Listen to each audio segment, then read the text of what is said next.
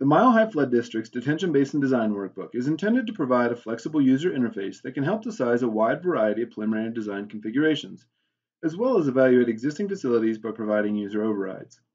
My name is Derek Rapp, and in this video, I'm going to work through an example that focuses on hydrology overrides within the workbook, which allow the user to replace the built-in CUHP pre-development peak flows in Inflow hydrographs.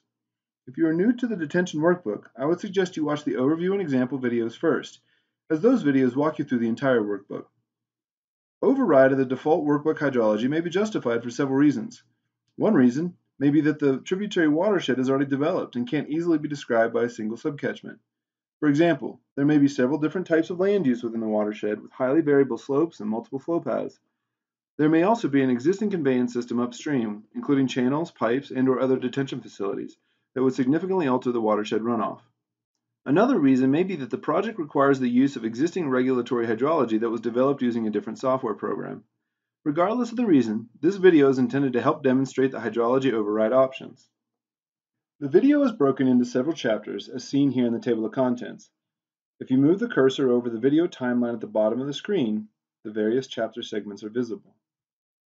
In this example, we are going to evaluate a watershed that was broken into 3 tributary subcatchments based on different land use characteristics and an open channel conveyance system.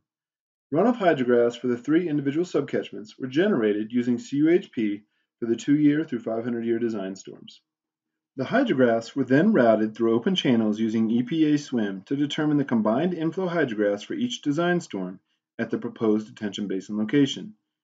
This example will demonstrate how to incorporate the CUHP SWIM hydrology results into the detention workbook. First, I will demonstrate the process of obtaining the combined runoff hydrograph from the EPA SWIM model for the 100-year future conditions model. The inflow hydrograph is obtained by clicking Report, Table, by Object. Then we select Nodes, Total Inflow, and add node 310, where the detention basin will be located. The resulting table can then be copied to the clipboard and saved in a separate workbook for easy access.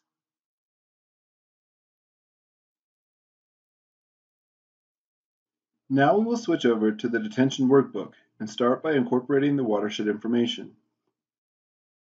As you are probably aware, the detention workbook requires information for a single watershed and does not allow for direct input of multiple subcatchments. However, since we are going to be providing user overrides for the watershed hydrology later, we can just provide an area-weighted composite for the total watershed here. We will be evaluating an extended detention basin in this example, which has a default water quality capture volume drain time of 40 hours. The watershed area is the total combined area of the 3 individual subcatchments. The watershed length and length to centroid are determined based on the overall watershed flow path, and in this example take into account the watershed length for the upstream subcatchment plus the open channel length to the proposed detention basin. The watershed slope, percent imperviousness, and soil type are based on area-weighted values from the 3 subcatchments. Next, we will demonstrate how to override the default rainfall depths to be consistent with the values used in the CUHP SWIM models. Other reasons to override rainfall depths may include that the location is outside of the district and not provided in the pull-down list, or that local criteria requires use of values from the older NOAA Atlas 2 instead of the more current NOAA Atlas 14. First, we will select user input from the pull-down list. Then we will enter the rainfall depths in the blue override cells here, so that they are consistent with the values used for the multiple subcatchments in CUHP. Now that we have provided all the required inputs, we can click the Run CUHP button. Keep in mind that this step is required to progress through the detention workbook and generate approximate detention volumes, but that we will be overriding the CUHP runoff results with the SWIM routed results later in this example. Next, we will quickly finish providing inputs for the Basin worksheet so that we can move on to the outlet structure worksheet and focus on the hydrology overrides. In this example, we are going to select the water quality capture volume for Zone 1. Keep in mind that the water quality capture volume equation is based on BMP type, watershed area, and watershed imperviousness. Since our area-weighted watershed input values reflect the combined values for the three subcatchments, the water quality capture volume is accurate and does not need to be adjusted. For Zone 2, we will select excess urban runoff volume minus Zone 1. Again, since the excess urban runoff volume equation is based on watershed area, watershed imperviousness, and soil type percentages, the area-weighted watershed input values accurately reflect the excess urban runoff volume for the three subcatchments. For Zone 3, we are going to select the approximate 100-year detention volume minus Zones 1 and 2. As you probably know from previous videos, the approximate 100-year detention volume simply provides a starting point for sizing the basin geometry. The actual 100-year detention volume required is calculated based on the 100-year inflow hydrograph being routed through the detention basin outlet structure. Since we will be overriding the default CUHP inflow hydrograph later, we should expect that this approximate 100-year detention volume will not be as accurate as it normally is. Now we can enter the basin geometry constraints to size the detention basin. I will enter typical basin geometry constraints consistent with the district criteria. Once all values have been entered, the workbook will calculate the stage area volume relationship. We have now completed the basin worksheet and are ready to move on to the outlet structure worksheet and provide the hydrology overrides. The first thing we want to do on the outlet structure worksheet is to override the default workbook hydrology with the swim routed hydrology that accounts for multiple subcatchments and open channel conveyance. This ensures that we are sizing the outlet structure using the appropriate inflow hydrographs and allowable release rates. First, we will override the pre-development peak flow rates based on the existing conditions CUHP swim models that reflect an undeveloped land use condition. There may also be times when the user wants to match a historic condition that was already developed at a higher imperviousness than the default 2%.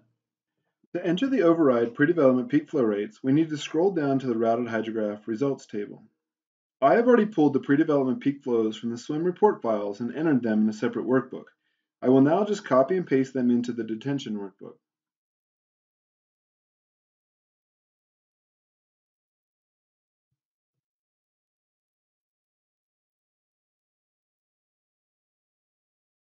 As you can see, once values are pasted into the override cells, they are highlighted to ensure that reviewers are aware of the modified pre-development peak flow rates. The 100-year value is approximately 6% higher than the default workbook calculated value. Next, we will override the inflow hydrographs based on the future conditions CUHP swim models that reflect the developed land use condition. To enter the override inflow hydrographs, we need to scroll up and over to the inflow hydrographs table.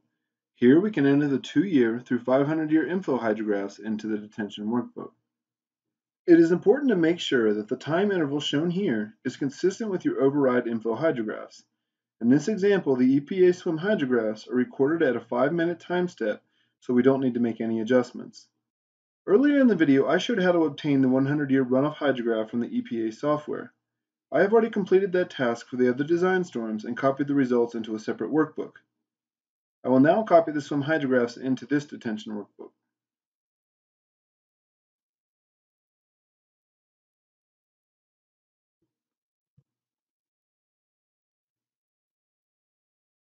As you can see, once the hydrographs are pasted into the inflow hydrographs table, the headers for each column are highlighted to ensure that reviewers are aware of the modified inflow hydrographs. Also, if we go back and look at the routed hydrograph results table, you will notice that there are highlighted values in the row for user override inflow hydrograph volumes. This also helps to make it clear that the default inflow hydrographs have been overridden. The total 100-year inflow hydrograph volume is less than 1% different than the default workbook calculated value. Now that we have overridden the default CUHP hydrology, we can size the outlet structure. For purposes of this video, I will simply enter previously determined dimensions for the various components of the outlet structure. For a more detailed description of the iterative outlet sizing procedure, please see the other instructional videos available. In this example, the outlet structure will consist of an orifice plate to control the release rate of the water quality capture volume and excess urban runoff volume in zones 1 and 2. The Zone 3 outlet type will consist of an overflow weir, drop box with grate, and an outlet pipe with restrictor plate.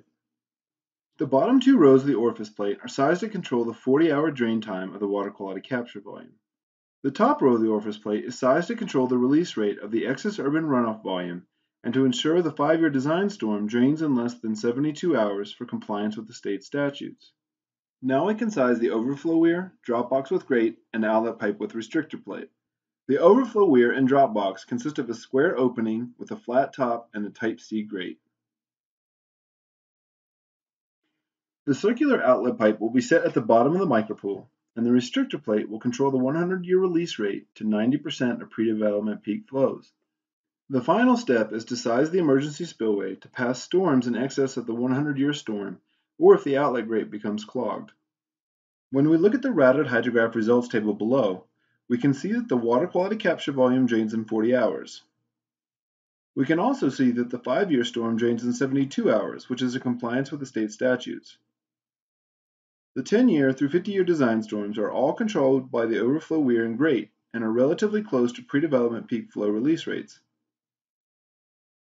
The outlet pipe with restrictor plate releases the 100-year design storm at approximately 90% of the pre-development peak flow override value as intended. Interestingly, this release rate is approximately 100% of the default workbook calculated pre-development peak flow. Next, we can compare the maximum 100-year volume stored of 10.6 acre-feet to the approximate detention volume from the Basin worksheet of 11.8 acre-feet. The actual detention volume required is approximately 10% less than the originally estimated by the workbook, based on the user override inflow hydrographs and the increased allowable release rate. That concludes this design example. I hope this video was helpful in understanding how to enter and interpret the hydrology override values. Be sure to check out the other instructional videos available.